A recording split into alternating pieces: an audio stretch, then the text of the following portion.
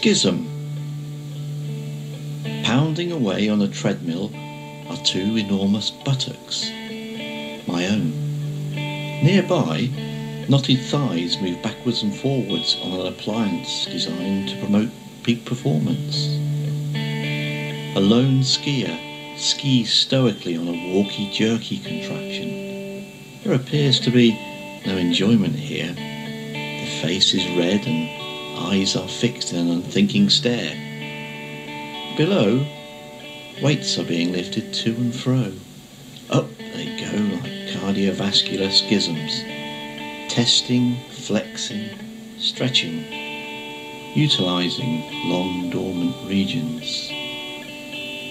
Sweat is everywhere, on the floor, machines, stairs, and in the air as a curious vapour. Male and female fragrances mix as a slick miasma.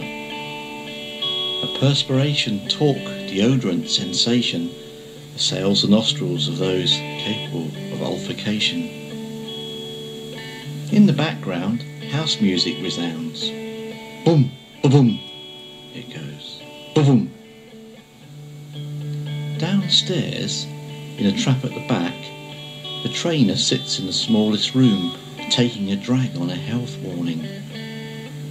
A thin sliver of smoke escapes from the awning. The leisure facility is but a short step away, with swimming pool, sauna, and a place to chat. All are welcome to play their part. We're not really fat. A new day is dawning.